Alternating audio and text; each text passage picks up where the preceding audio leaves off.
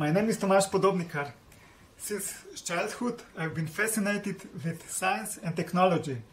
I always wanted to understand the natural and social phenomena as well as engineering solutions in order to explore the alternatives.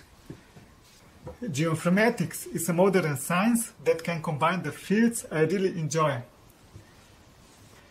My area of research is focused on geographic information systems, remote sensing, spatial analysis, geomorphometry, image processing, as well as semantic spatial data integration. What is the technology about? Imagine a digital elevation model as a soft file hugging every aspect of the terrain that can even code all objects upon it. This model portrays the actual bare earth with all the plains, hills, mountains, bottom of the sea, or even tops of buildings and vegetation covered. The data used to create such models usually comes from a large single source. The quality of data has increased at an enormous rate in the last decades, but the data quality has not followed. Our idea is to use the data from multiple sources and thus ensure the missing quality. We combine available big spatial data from various sources.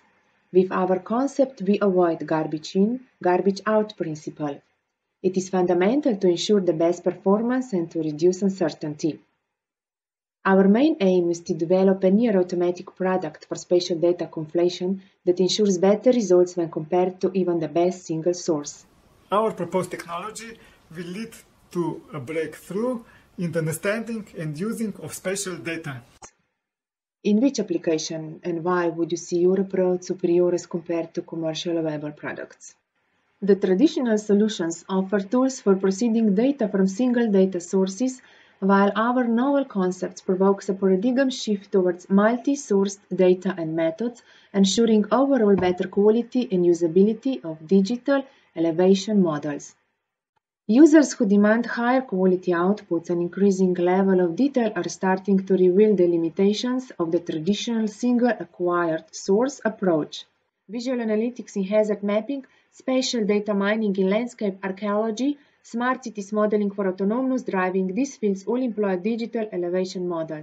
Based on the preliminary results, an estimated 10 to 25 times original cost will be saved by this reusing of existing data rather than setting out to gather new data.